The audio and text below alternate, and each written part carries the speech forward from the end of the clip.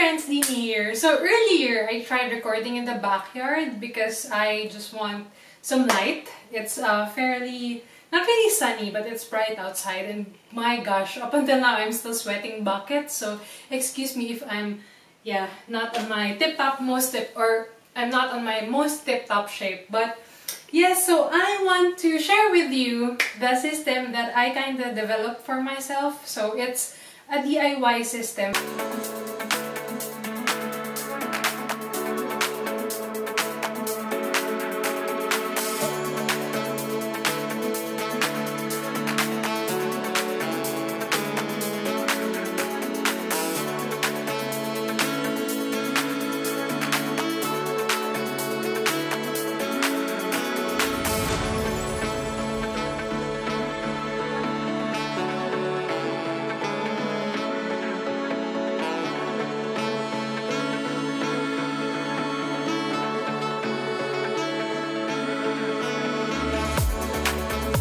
Bit of background here. So I was just fed up with the pandemic a year ago. I mean, I received an inquiry from a bride because I had an installation in a bridal shop, and I had several inquiries with regards to a paper flower wall.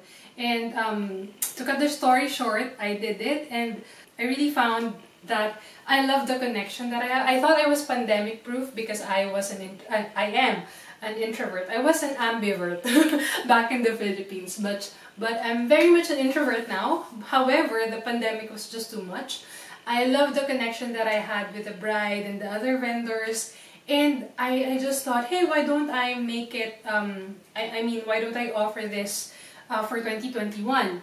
So that's why I kind of developed my system that works for me in terms of setting up the paper flower wall. So what's my situation? So I don't have a large vehicle. Probably a lot of you guys would relate to that. I wanted to try this out. I want to try this out. I don't see myself investing in a vehicle. Probably like hopefully like in a couple of years, yes, but like not right now. So I'm not investing in a van. In my first paper flower wall install, I did rent a U-Haul, which cost me around $200, like the rental and the fuel, which is a bit too much because of course if you're going to charge, then of course the that and the labor, and then also I think it's just too much if I'm going to rent for every event. That's why I just borrowed my husband's car. So my husband's car is a medium-sized SUV, and with this system I was able to fit enough flowers plus this modular structure or stand in it that's good for an 8x8 wall. So yeah, so that's why I'm gonna share this system or this structure that I've again developed for myself. So earlier I tried buying a cheaper version of a stand. It just didn't work. That's why I was asking one of my friends that also does paper flowers, like, what are you using? That's why she recommended this system. It's in the description and also in the document that I'm going to share for free. So check that out. Yeah, I'll place the link there of this kind of heavy-duty system. So it's heavier, the bases are heavier, and it's made, I believe, of aluminum. I have to check, but it's lightweight in terms of the poles, but the bases are heavier. Even the poles are kind of lightweight, they are thicker. That's why, compared to the one that I bought the first time, the poles are thicker, so it kind of works. So this system works. However, it's just like a U. It was not enough because it's just like a U, and to like place two sheets or two panels of 4x8 foam, I need something that would support the middle and also like the bottom part. And there was no option with that structure. That's why I made my own from PVC pipes. Also, on a side note, so the first wall that I tried, I used a recommendation from another maker to use PVC pipes. It didn't work for me because it's too much work. I mean, if it's purely PVC pipes, it's an extra work. So that's why, like, just for this structure, the PVC pipe works. So without further ado, I'm gonna discuss the additional what do you call this, pieces that I added in the structure. So we have the inverted U of the structure already, so we're good with that. We need something on the bottom, as I've mentioned, so, and on the middle, and so we need 4 additional pipes. Yeah, the bottom part, it needs to be cut because we need to support the middle. And with the bottom part, with the middle part, 1 full PVC pipe won't fit in my husband's car, so that's why I had to cut them.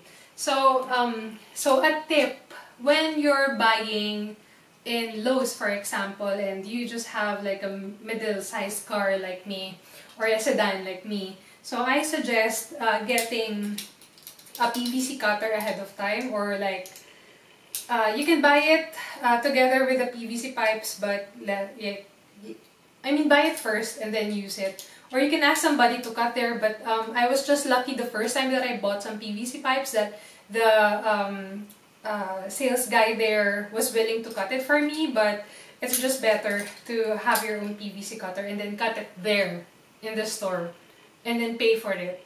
Then okay, so let's discuss the PVC pipes first. So for the bottom part, so I labeled them. So right, bottom, and then left bottom. So we have the left and the right.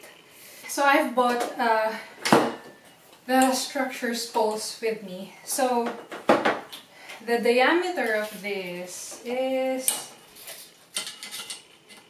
1.5 inches, and then actually the top part tube or cylinder is a bit thicker because it has this that kind of locks the other part. So this is thicker. It's a bit more than 1.5.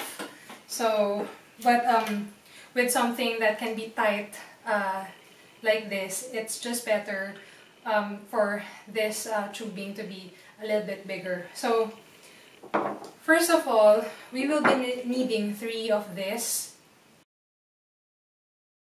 and the inside diameter is 1 3/4 of an inch. So, and this pipes that I'm currently using as a middle and bottom support is the outside diameter is 1 inch, but the inside is 3/4. And like right here, the label says it's 3/4. So that's the one I suggest on getting. And yeah, make sure that this part fits your 3/4 size PVC pipe. So we need 3 of this. So 2 on the bottom parts of our stand and 1 in the top middle part of the stand. So so for the bottom part, again, we will be needing 2. So you can see the measurements, the exact measurements that I used. It will depend on the structure you're going to get, but with this particular structure, those are the measurements that I used, and it's in the document that I'm gonna share for free, so just check the description below. Anyway, so we need 2 of these, and then to connect them, it won't detach anymore, but this coupling, like a cross one, because as you can see, this is kind of elevated, and we need something that would also elevate the middle part. So this is a good one, the cross part.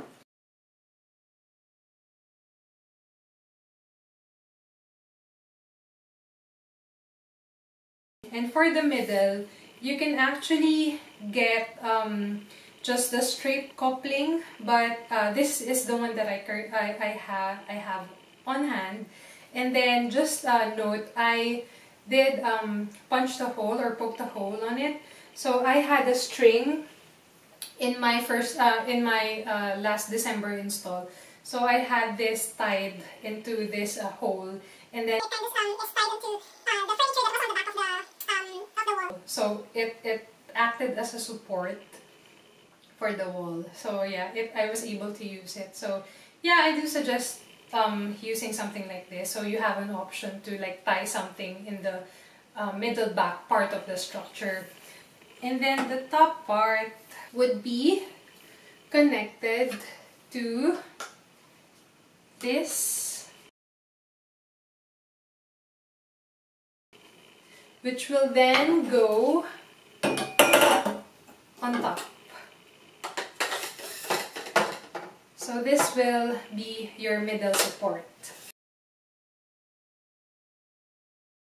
Okay, now how about the middle support? How does my two panels be supported by this middle support? So what I did, this is very DIY. You can go for something more durable like a plastic board or even a wood if you have something to cut the wood. This is very DIY, but it works because again, I tried. I just wanted to try the wall, so it kind of works for me. So, but I'm gonna give the measurements nonetheless. So whatever material you choose to use, you can cut that side. So this goes in the middle, and as you can see, I have VELCRO stick-ons there, and then the backing, my backing also have VELCRO stickers, and then that kind of attaches in this middle support. So what did I do to like, how do I attach them on my middle support? So how do I place that? I drilled 2 holes, or like, so in my middle structure, I have 4 panels, or like 4 small panels to support the middle part. So I labeled them 1, 2A, 2B, and then 3. So my intent here is to use materials that I can reuse.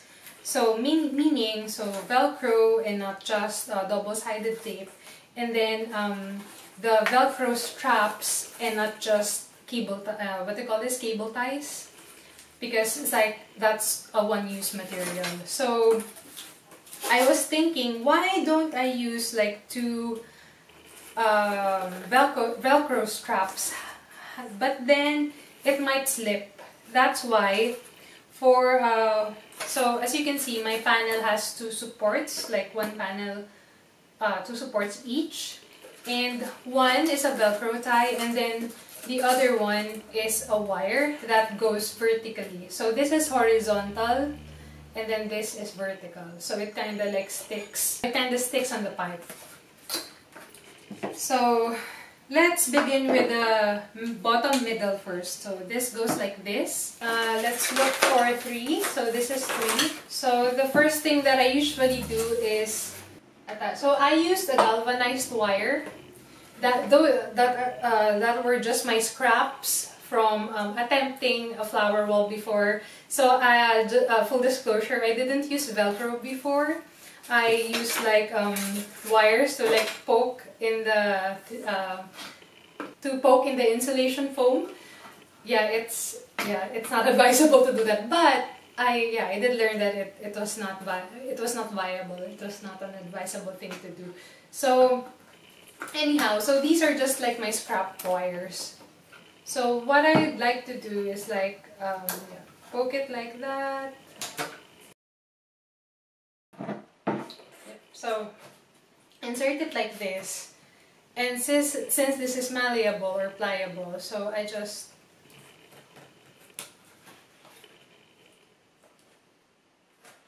like that, and then I close this strap, and that's it. So I do that on the other 3 small panels. And so it fits, it doesn't slide off. Yeah, so that's that. So let's go set up our panel. So placing these panels can be time consuming. So this one you can place in like prior to your setup. So let's do that before we fully assemble our structure. So my idea here is that labeling really saves time because you know like where to place what. So like for example, this is 1, so this goes on the top part. So I have a label here, so this is 1. And then I have 2A, which is the the top middle part. And let's attach our 2B. So here.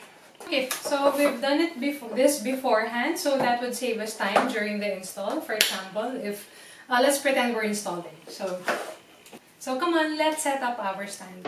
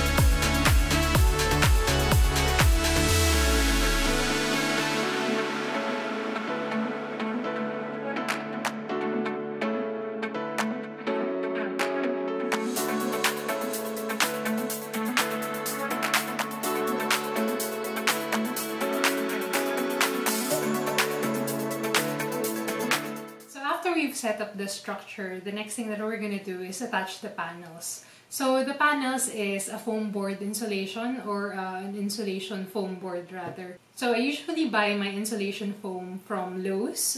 There's also some that are available from Home Depot, but upon checking, I think the one from those are cheaper, I think. Yeah, you need to check your local hardware stores. So I usually buy 1/2 inch because it's cheaper compared to the 1 inch one. So far it's it holds up. It's not really that flimsy. However, most of or so far all of my installs are indoors, so I can't really tell if it's better. I mean, technically or theoretically, it's better to use a thicker one for outdoors. But so far, since most of my installs are indoors, so I just use 1/2 inch. And then, so what I usually do is, again, we don't have a large vehicle or a car or a van. So what I do is I just bring a cutter in Lowe's or in any hardware store, and then I cut it there. So I cut it in 3. And like the 2 flaps on the right side and left side are shorter than the one in the middle, so I can close it. And then when I cut, I don't cut the foil. So that's what holds my board.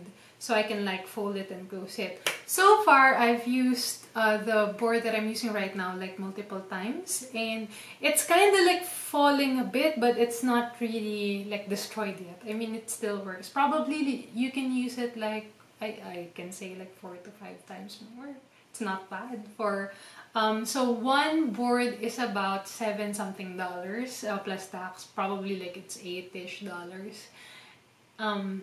like $8 each, and of course both of them, like, so almost $16 for both the boards.